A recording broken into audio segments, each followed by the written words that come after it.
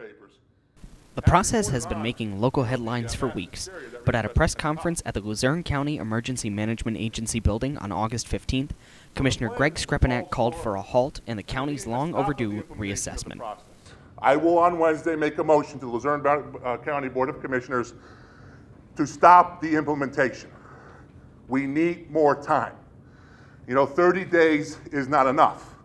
This has been a 40-year problem, and it can't be solved in 40 days, or it can't be solved in 70 days.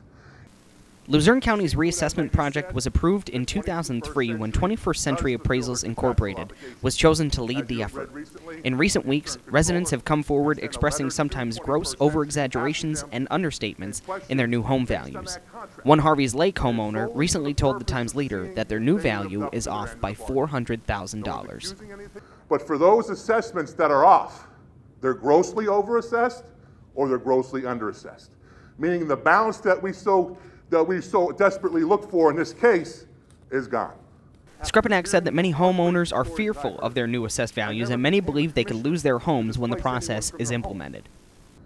It is my belief that the system is supposed to assist in helping these people live the American dream and not make it into a nightmare. The overall plan not only calls for a halt to the implementation of new values.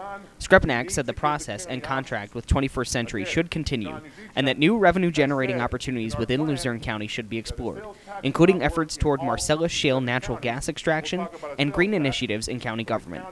He also encouraged residents to contact state legislators in support of tax reform across the Commonwealth. He's hoping for the support of his fellow commissioners.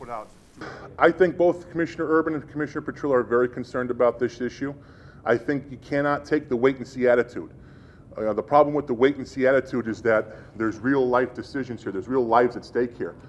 We need to ease the pain of these, these property owners to know that, to think that they could still keep their properties, because there's a good many out there that believe they'll lose their properties.